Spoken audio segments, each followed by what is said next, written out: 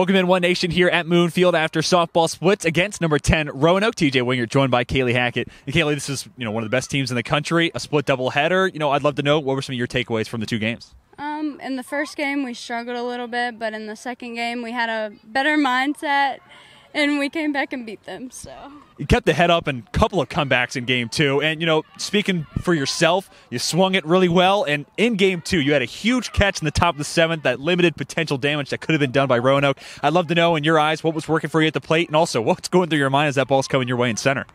Well, at the plate, I just had a mindset to where she's not going to pitch it by me, and it worked for me. And then when I was catching that ball in the outfield, I also didn't want anything by me, so I just ran as hard as I can. So that's a good rule of thumb to have. Don't let it by me, whether it's defensively or at the plate. And then the last thing I want to ask you, obviously a quick turnaround with Shenandoah tomorrow. What's the focus taking on the other Hornets of the ODAC tomorrow?